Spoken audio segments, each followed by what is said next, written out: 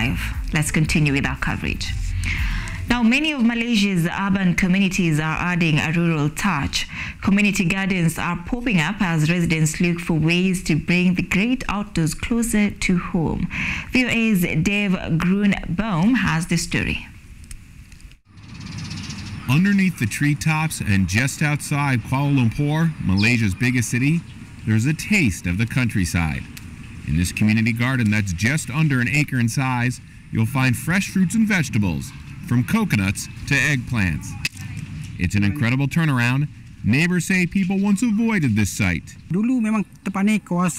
Previously, this place was in very bad condition. It was filled with garbage, which attracted lots of mosquitoes, and lots of drugs were being used here too. Mohammed Halim has been involved with the transformation since day one in 2015.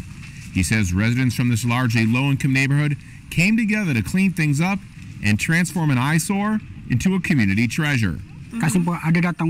Now people come here for exercise during their leisure time. They like to see the beauty of nature, take photographs. There are wedding ceremonies and birthday parties here too.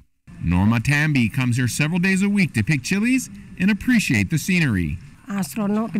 It's great. In the garden, I get to exercise, that improves my health, and spend time with friends. Neighborhood gardens are popping up across Kuala Lumpur and nearby communities. No single organization is driving their growth, so the full count is not clear. Sapia Mat Kalip helped start a flower garden in her neighborhood in 2019. She later expanded it to include fruits and vegetables so people could get food right outside their homes. It has been very exciting making friends here, and we feel like we're doing something together for the community. It has helped the community save money and healthy food too.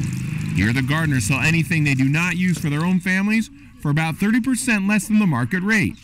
All the proceeds are poured back into the garden, going towards seed, soil, and gardening tools. Haslin Hayati comes here to buy fruits and vegetables for her family. Buying food from here is cheaper than in the market, and it's fresher too. So these urban gardens add a taste of the countryside to their communities. Dave Grunbaum for VOA News, Ampang Jaya.